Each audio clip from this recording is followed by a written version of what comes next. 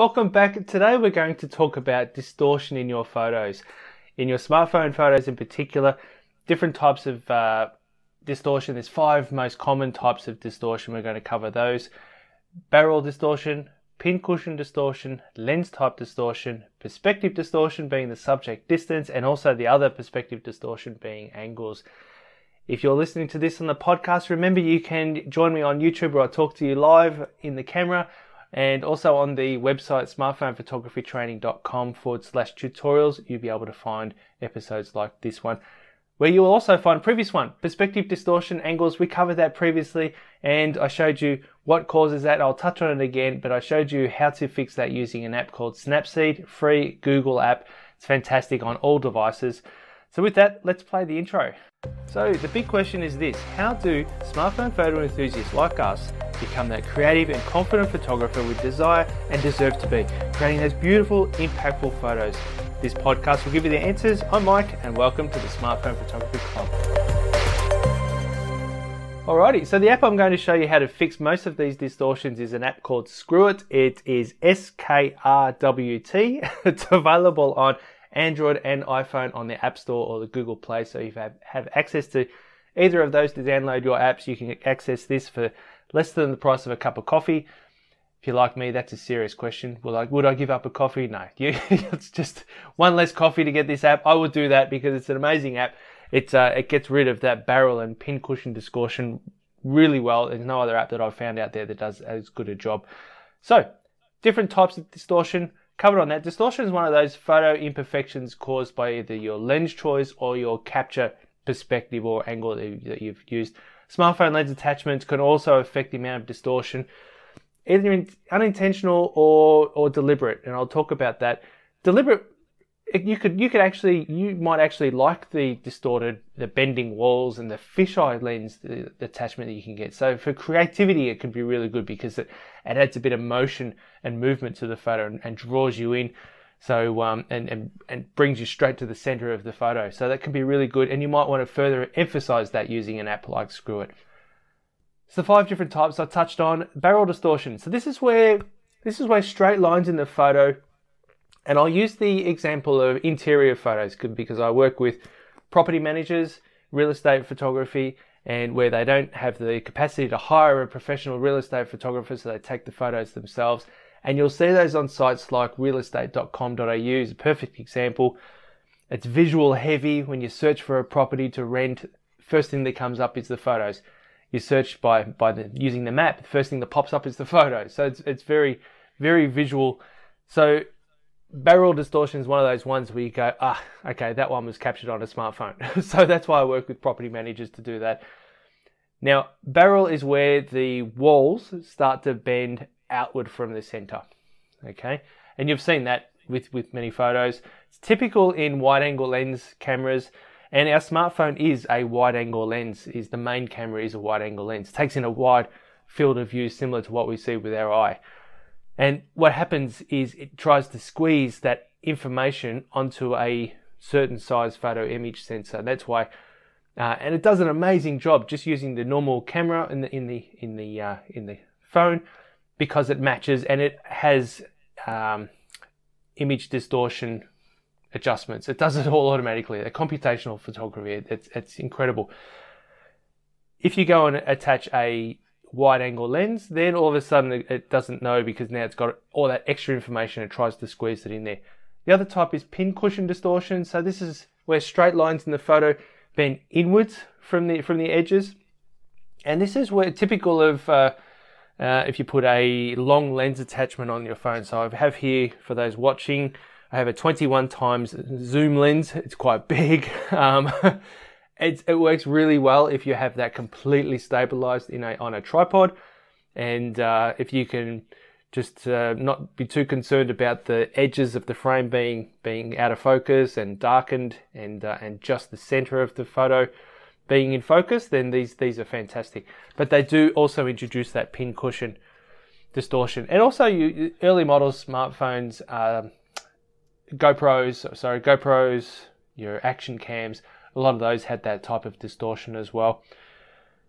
Even though I'll just go back for a sec. Even though smartphones have these wide angle lenses in, they are corrected, as I touched on, with computational distortion correction. There are some apps out there. There's two that I know of. Moment, they sell the Moment lenses. They have an app as well. So in the app, if you use their camera replacement feature of their app, you can actually say, hey, I'm using this particular Moment lens, and it will go and apply even more distortion correction to take in all the extra distortion caused by that lens. Another one that's not product specific, but it's called Filmic Pro. It's more for video. It will actually de-squeeze the video captured. They have partnered with a couple of lenses, so you can say this is the lens I'm using, or you could just say I have attached a lens. So that's fantastic. Lens type distortion, there's rectilinear lenses, which are the fixed zoom wide angle lenses. They make lines in the photo appear straight. Then there's the curvilinear lens, like the fisheye lenses, that unashamedly really emphasizes that bending straight lines. Perspective distortion, subject distance, let's cover that one. So you've seen those photos where the Eiffel Tower is way in the distance, and then someone's taken a photo of a person there with their hand out, and it looks like they're holding the Eiffel Tower in their hand. That's because objects that are further away look smaller, and objects that are closer look bigger. So that's a distortion that happens there. And no doubt you've seen an amazing sunset. You pick up the phone and you go, oh, I need to take a photo of this, and the sunset looks tiny, and it's nowhere near as good. That's where you can use the 2x teleconverter built into your most smartphones now. They have multi lenses, so use one of those options, or a zoom lens. You might read a lot of people suggesting in articles that wide angle lenses are no good for portraits because it will actually make the ears look smaller and wrap further around the head and the nose look bigger. And to an extent that's true, because a wide angle lens, to fill the frame, you have to get in nice and close. And as you move further back, you can use that 2x option on most smartphones now and stand further back, and that uses a different lens. And it doesn't have the same perspective distortion. You've probably seen those GIFs, and they look amazing, where photographers have gone and changed their lenses from a super wide right through to a long telephoto zoom. And each time they change the lens, you can see the person's face completely change, or their facial features move and expand and get smaller and all that sort of thing. But each time they change a lens, they're stepping further and further away, and that's what's causing most of that perspective distortion. The last one is angle perspective distortion, and then I'll get into this app and show you how to fix those other pincushion and barrel distortions. The perspective distortion is angles. So this is where if you stand relatively close to a building, you'll notice that the bottom of the building is quite large, and as you look up the top of the building, it'll taper in and get more narrow. That happens even standing further back and you're taking a cityscape. You'll still see the buildings aren't quite straight, the sides of the buildings. So we can fix that in using Snapseed. I touched on that earlier. Perspective tool inside Snapseed is fantastic for stretching either the top or the bottom of the photo and stretching it out, stretching all those pixels and bringing stuff in, and it'll actually does an amazing job bring it back to exactly authentic of what your eye saw at the time of capture. That said, there's also a process called keystoning, where you actually want to do that. You actually want to get in close to an object and then tilt the camera upwards, and that will actually further emphasize that tapering of narrowing at the top of the building, so it can make it actually look really super huge. Another capture technique indoors I suggest to property managers when they're taking interior photos, or interior designers, what you do is have a good quality wide angle lens, like the cinematic range, the Struman Optics. They have a wide angle that's fantastic, has no blurring at the edges, and nice straight walls. But what you need to do is capture the photo, or hold your smartphone directly in the middle between the floor and the ceiling, and that gets rid of the angle perspective issues, and then keystoning it gets rid of all that, and then shooting directly across the room towards the corner of the room is the best way. You can take in as much as you can and keep those walls nice and straight. It's also important when there's not just walls, but there's doorways and windows, and yes, that's the best way of doing it. All right, let's get into this app called Screw It. I'll share my screen here and bring it up for you. Okay, so this is a fisheye lens that I've brought up on the screen here. Like I said, unashamedly distorted, but because it's completely really over the top emphasized, this is going to be a great example to show you what's going on. So we tap on the preset there, and then you've got here mobile, wide, fisheye, GoPro. It's just a way of starting, so I'm going to go with fisheye.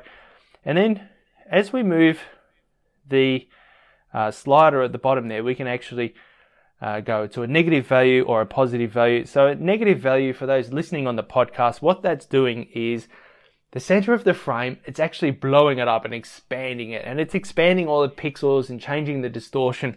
And it's expanding the sides and the edges a little bit, but it's expanding the middle of the frame a lot faster so that it's stretching it and making it look really funky. We go to the positive value, and now the center of the frame is back to original. If I double tap on that, it'll go back to 0. Okay, we're going to the positive value. You see it leaves the center of the frame alone, and then the edges, it's actually stretching. So we can actually stretch this right out. And apart from, you can see there on the bottom there, the word Struman, you can see we have some chromatic aberration. That's a optic thing with the lenses, that type of lens, so you can't avoid that. But you can see the rest of it, we've actually stretched, and if you could actually turn this into a usable photo. All right, I'll bring up another example, another photo now. Okay, so this is the same plant sitting behind me, and this is using a cheap wide angle lens. And you've seen these at a lot of checkouts at even a professional camera retail store. They'll have the opportunistic wide angle lens kit or smartphone clip-on lens kit. And this is what happens when you have those cheap lenses, is you'll have that distortion, you'll have the soft edges and that sort of thing. So let's go into the same thing. We'll go into the positive, stretch there, and we actually have some straight lines here as a reference. And you can see as I'm going further and further, we can see that is relatively straight. Put our finger on the screen, and hold it there. We can see there's the before, there's the after, and that's pretty good. It's a pretty average photo, but that's pretty good. Now there is another option inside this app called 4 points. So we'll go into there, and this is an in-app purchase. And when we open that up and import, we now have a few extra options here. Yes, no, don't worry about that. Where you can actually stretch, and this is similar to Snapseed inside their perspective tool. And it's called free, so it's free form. So that's what this 4 points is. Now my recommendation is, for most of distortion issues, angle distortion and that sort of thing, is to use Snapseed. But if you need to remove that barrel or pincushion distortion, this app is the way to go. You just can't quite do that in Snapseed. And with this one, just to show you quickly, we can grab these corners and we can stretch these corners and do what we need to do to try and, there we go, you can get pretty funky pretty quickly, but you get the gist of it there. So you can actually stretch the corners individually and have a little bit more control there, but Snapseed is another great option. So just to recap, 5 most common distortions are barrel distortion, pincushion, lens type distortion, perspective distortion being subject distance, and the other one, perspective distortion, being the angle. So the last two are a capture technique. Like I said, it can actually be an unintentional thing that you need to fix, or it can be a creative thing. So this is a great technique to get you out of your creative rut. So if you want to get yourself out of your creative rut, I have another option here, the 14-day photo creativity challenge. It's project-based learning for 14 days. I share different techniques like this, and you can go in it and get out there and practice it and discover or get your creativity back on. Because I know for myself, creativity was something that I really struggled with.